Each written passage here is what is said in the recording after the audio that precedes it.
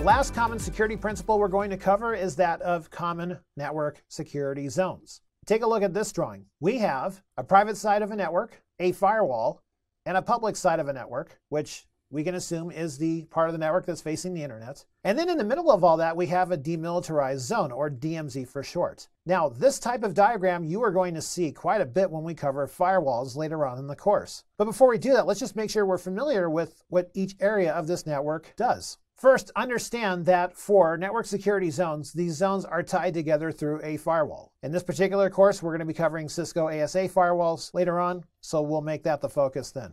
First, we have the private zone, otherwise known as the inside zone. Now, this zone's going to hold traffic that should not get to the outside network without authorization. In this, your devices are going to have private IP addresses. And remember, private IP addresses are non-routable IP addresses. In other words, a router cannot do anything with them. That's the private part of your network. Now, you might be thinking, well, wait a second. Don't I make internet requests from my private zone? And the answer is absolutely you do. But it's the public zone that handles them. The public zone, also known as the outside zone or the internet zone, is the zone the public sees. In between that, you have what's called a DMZ, a demilitarized zone.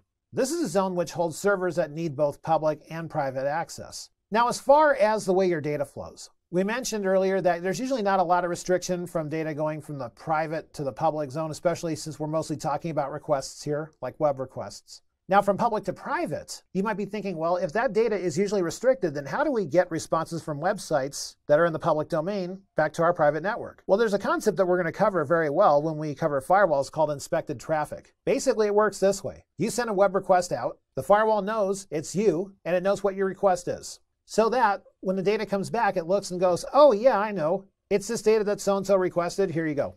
That's the data that will be allowed because it knows it's waiting for a response. Now, most other public traffic is not going to be allowed on a private network. Same goes for the DMZ. Most traffic in a DMZ is not going to be allowed on a private network directly. Now, can you make exceptions for this? Sure, and we'll see how to do that later on. Now, what kind of traffic do we usually allow into the DMZ? Well, first we have to understand what goes inside of a DMZ. DMZ is typically going to have servers that need to face both the private and the public parts of your network. Things such as web servers, email servers, for example, those types of servers. Now, is this a physical definition for a DMZ? Probably not. This is a logical definition for sure. So where you have internal servers in your private network that do not need to face the public, again, your DMZ will have web servers, email servers, perhaps some application servers that people from the public side of the network need to see pretty easily here. Think of your DMZ as sort of the go-between private and public aspects of your network. And for that reason, we can set up and conditionally allow data from the DMZ to the public zone of our network. So again, three common network zones: private